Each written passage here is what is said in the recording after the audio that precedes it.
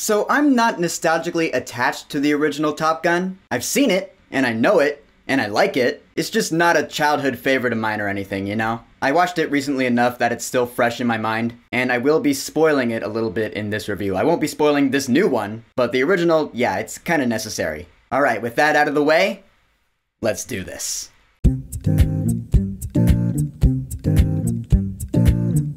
Top Gun Maverick. So Top Gun Maverick is the sequel to the 80s hit Top Gun starring Tom Cruise. It was released back in 1986, so a good while before I came into the picture. So now, 36 years later, and after a few release delays, we finally have a sequel. So in Top Gun Maverick, we still have Captain Pete Mitchell, call sign Maverick, once again played by Tom Cruise. He gets called back to be an instructor at Top Gun, which is a training program for the most elite and skilled fighter pilots on the planet. We're talking, you know, military jets. Cause there's a new mission to do, so Maverick is gonna train this elite squad of Top Gun graduates to do this impossible mission.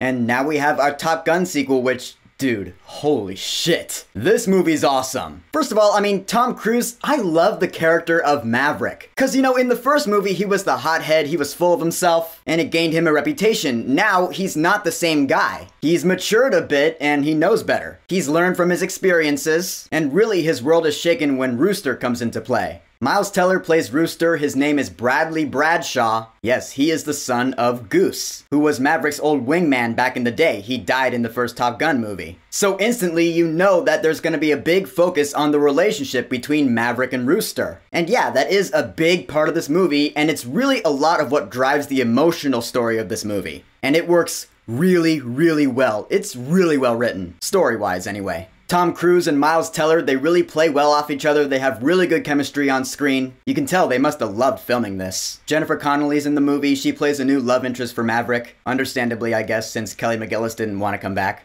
And you know what? She's not in the movie that much, which is appreciated, actually. And actually, now that I think about it, I'm kind of wondering what point she served in the movie. Like, honestly, I can't really think of anything she contributed to the main plot. I mean, she was good in the movie for what she had. Oh, you know what? It was to keep Maverick's character grounded to reality in some way. You know, he's not just all about the military, he does have that human connection with someone else. Alright, that makes sense. She's there to add to Maverick's character. So in that case, I guess Jennifer Connelly's character could have been more relevant to the story. But that being said, as irrelevant as she does seem at times, the more prominent emotional story between Maverick and Rooster, again, it was really well done. Cause there was a story to be told there. Maverick was there back in the day when Rooster's father died. So what kind of relationship are these two gonna have? The dialogue between them is really good. The acting was great. What can I say? All the emotional moments, they really landed with me.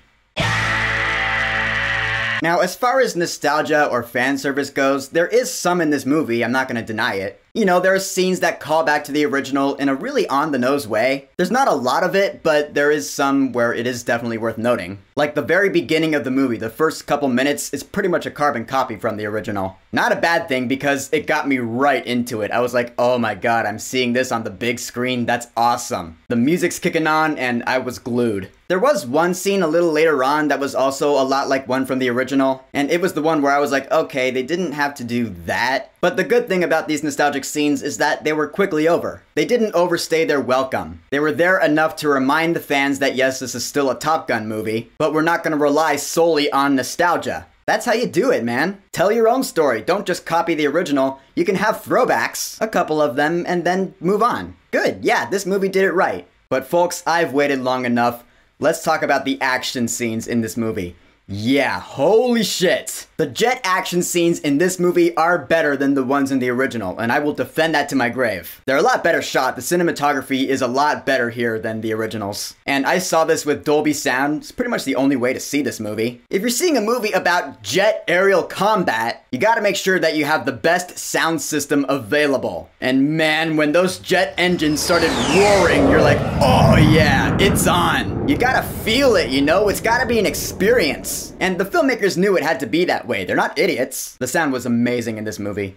Truly. And for the most part, the big jet action scenes, they were practical. They actually had jets out there. The actors were actually flying jets, and they had help from real naval aviators. Just all sorts of respect to that. Like, when you're watching the jets on screen, you're like, yep, that's really happening. They really filmed that, for the most part. Just makes it more real, you know? I mean, when CG is really good, it's really good. But there is something about practical effects that just enhances the cinematic experience. It's tangible, you know? It's really there. I love that shit. And the intensity.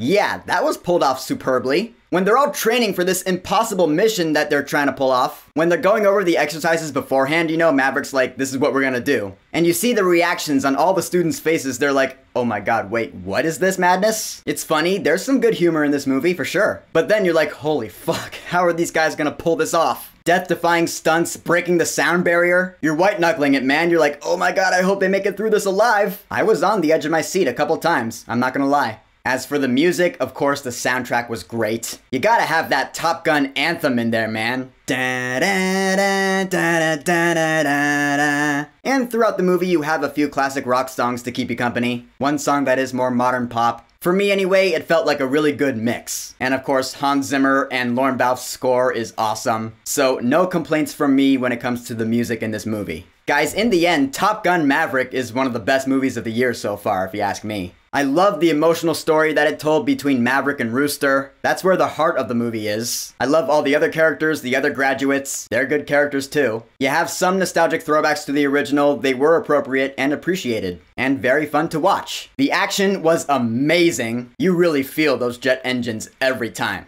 So despite a few minor flaws, I can't wait to see this movie again. And for Top Gun Maverick, I will say, go see this movie right now. Do you need to have seen the first one in order to appreciate this one? It doesn't hurt, but honestly, I would say no, you don't have to have seen the first one. Although I don't know why anyone who hasn't seen the first one would go see this one. So there's the conundrum, but I'm just saying. So, Top Gun Maverick, have you seen it yet? What do you think about it? What are your thoughts on it compared to the original? And or what are your thoughts on the original? Whatever you think, go ahead and leave a comment.